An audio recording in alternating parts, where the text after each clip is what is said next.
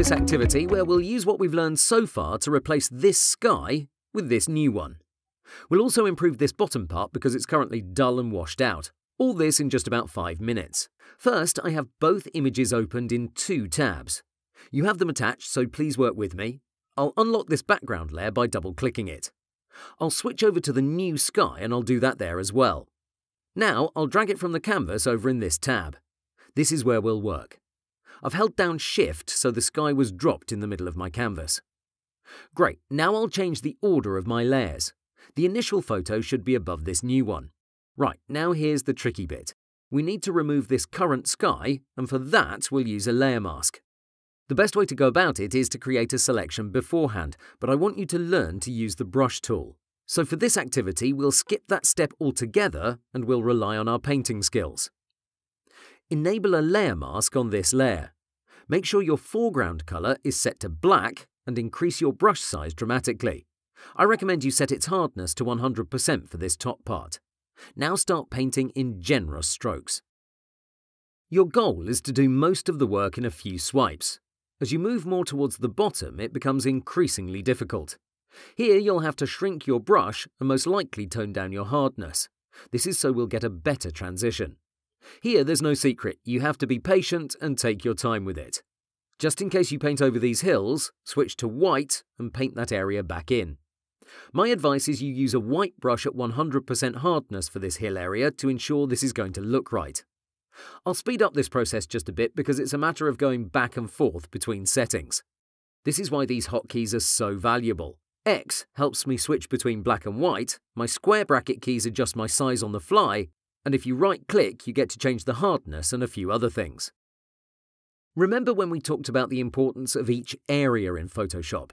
The canvas was set at number 1, and I constantly mentioned you should keep your mouse cursor in this area, rather than constantly moving back and forth between it and, say, the options bar.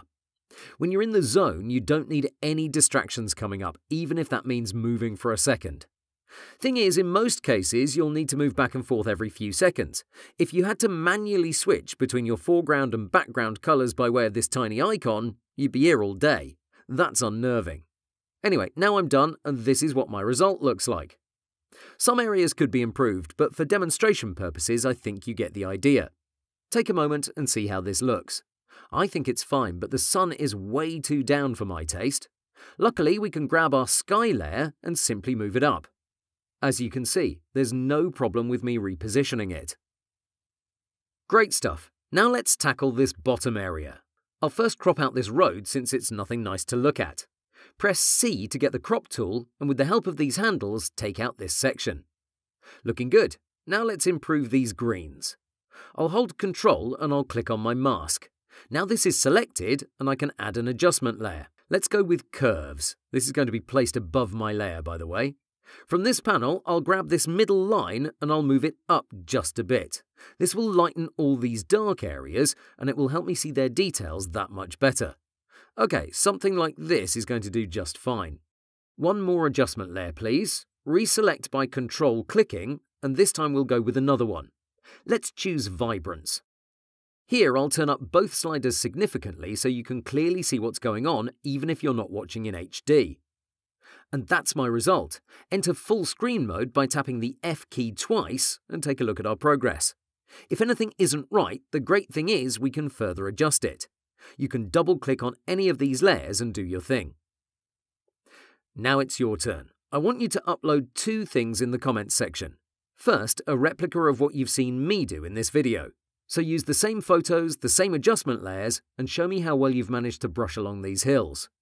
Next, take any 2 photos of your own and do the same thing. I look forward to it. Have fun.